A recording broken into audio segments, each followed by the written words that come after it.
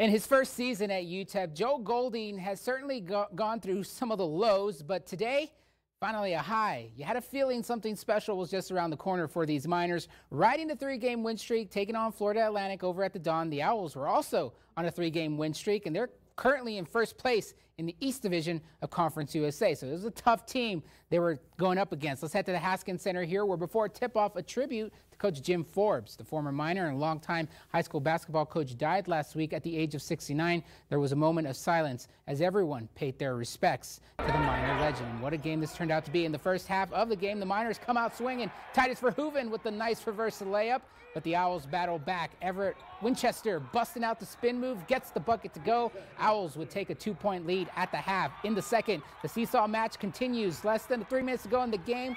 Game tied at 66. Sule, boom, how you doing? Should have been an and one, but we play on. Miners up 68-66, but on the other end, FAU's Elijah Martin ties things up. Game tied at 68.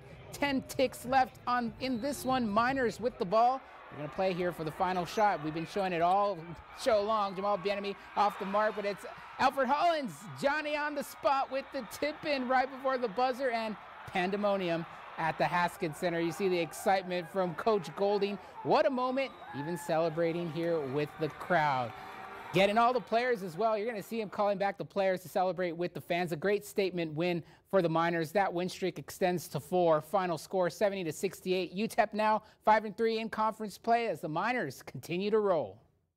I grew up in Midland, Texas, and I used to see this place all the time. The Dawn was, and you guys have been a part of it. The guys, old vets in here, man. This place was rocking. It was the hardest place to play in college basketball, some would say, you know. And I thought tonight, man, the Dawn woke up a little bit, man. The crowd was there. The crowd was involved in the second half. It made it hard for them to get calls and run some things. And so I know our guys are appreciative. I'm darn sure appreciative.